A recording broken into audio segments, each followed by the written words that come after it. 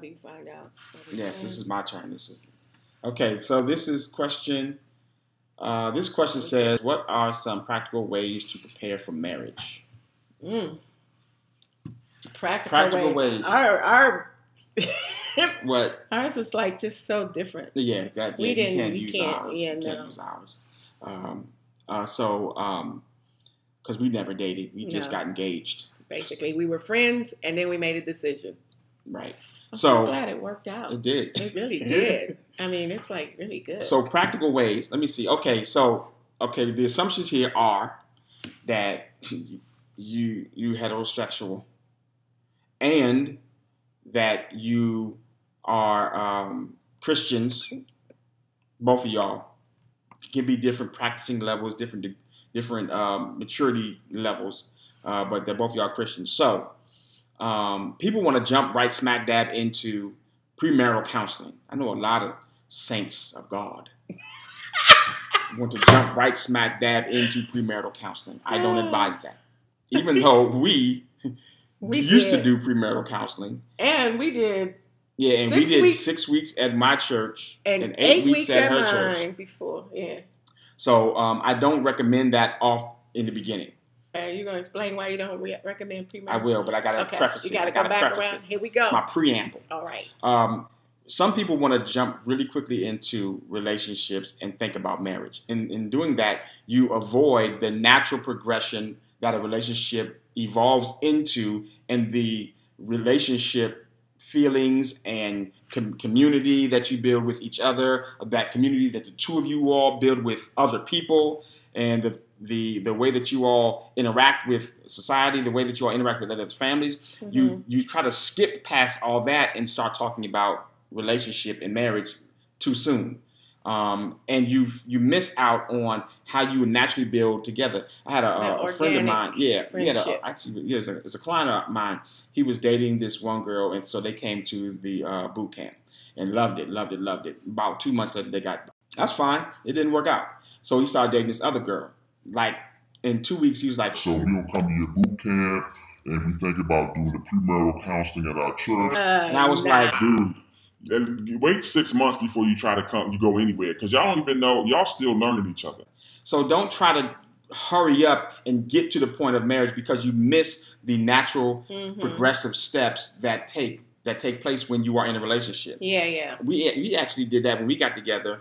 I think after we got engaged, we started arguing more because we were trying to be a couple instead of just being our regular friendship, which is what we were. And I was like, I think we're trying to like make this thing work instead of just naturally letting our relationship develop over time. And so I said, let's just stop trying to do all these things that we think couples should be doing or should be feeling. And don't get mad at me if I don't feel what you think a man should feel in this stage of our relationship, because it's going to grow and develop over time. It was weird because it's like we've been friends for years, and then we decided to get married, and then in that first month we had to like learn each other. We were trying to learn each other in a dating way, which didn't. It was like, I want to go back to the other way. That was fun. It was more fun the other way. Because some people try to make the relationship work instead of just be in a relationship. So that's the preamble. So the practical ways I think you all should prepare for marriage is to start doing things that build the unity between the two of you all very, very strongly. It's common knowledge that when you go through a test or trial, when you go through some adversity, that brings people closer together. I'm not saying y'all got to go through adversity, but I'm saying do things that will challenge the strengths of your relationship. Like me and Bernie just recently started doing road trips again. And it's because when we first got married, actually before we got married and shortly after we got married, we used to take road trips a lot. Yeah. And so we found out a lot about each other on those road trips. Oh, yeah, we did a lot of talking. Yeah. And you can do the road trips. You don't have to spend a lot of money, or you can go places. Going on weekend getaways, which is really what we did, that helped us learn one another more. And that helped us a lot of talking. We have a tradition now where we play a new song that we haven't heard in the car when we do a road trip. I don't ever remember the songs, you know why? Because I'm asleep. Yes. He's like, what song was this road trip? Yeah, like we heard Kurt Franklin song. Like, oh man, I remember that time you went down to South Carolina. You played that in South Carolina? Yes. Yeah, she was asleep because I do the driving. Yeah. And so that's one way. And so the next way, if you start to think that you want to get married, you need to start hanging around married folk. Oh yeah, we did that. Hang around good, regular, not people who got drama, not people who are your friends who you've been hanging around with all this time who are single. That you need to hang around married folk.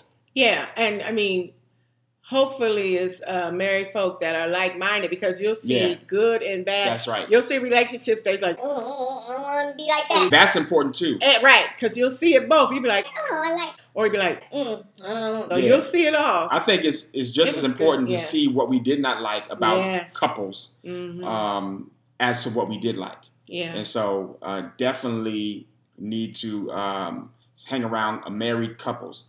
And then you'll start to see how you want to fashion your life together, because you hanging out, going over to people's house for dinner, inviting them over to your apartment for our house for dinner, and just you see how couples interact as a couple. And that will give you a different perspective than what you may be already perceiving is a couple's relationship. And you'll hear stories from other couples about what marriage really is like, and then that will give you more discussion to talk about. Right. So I think that's a number two. Number three, I think you need to get an accountability couple, and we're talking about premarital counseling. Accountability couple, somebody who's married, they're doing it in a good way, same like-mindedness that you respect, that you can submit to, and will listen to, exactly. And that person, you will, the two of you all will agree that you all, if we have a problem or if we have a difficulty or conflict, then we can go to them and they can give us advice and we'll listen to them. Right. We have one and still have one to this day. Yep. There are roomies. What's up, roomies? Number 4 is to then seek out some spiritual marital counseling, because you need to have these spiritual components taught to you about what they are if you don't know already. But even if you do know, you need somebody who is well versed with scripture, well versed with biblical principles to teach you about the biblical way of marriage. Number 5, I think you should go to marriage couples weekend retreats. They don't have to be spiritual. They can be secular. You do that because you need to be around other couples who are doing similar things, have the same goals as you. You also need to be to get different perspectives, some practical perspectives that the biblical approach doesn't focus on. It's not that the biblical approach is deficient in anything. It's just that the secular perspective has a different focus. And those are real life issues that you'll deal with as well. Yes. Yeah. So and they're not long term. You go on a weekend getaway or a weekend retreat or some like one day seminar or something like that. Dudes really don't like going to that though, for real. They don't. But because you get engaged or you want to get married, you can force them to go and do that. Yeah, make them go because they need to know.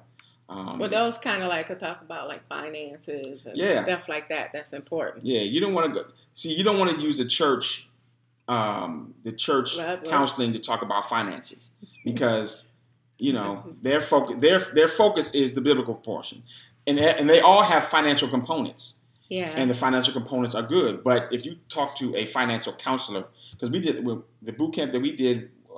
No, we were doing premarital boot camp then. We started. When we first started the premarital boot camp, we had a financial planner come and talk to one of our couples, and they ended up working with the couple after our boot camp to get their finances straight and everything. So it's that kind of stuff that you need.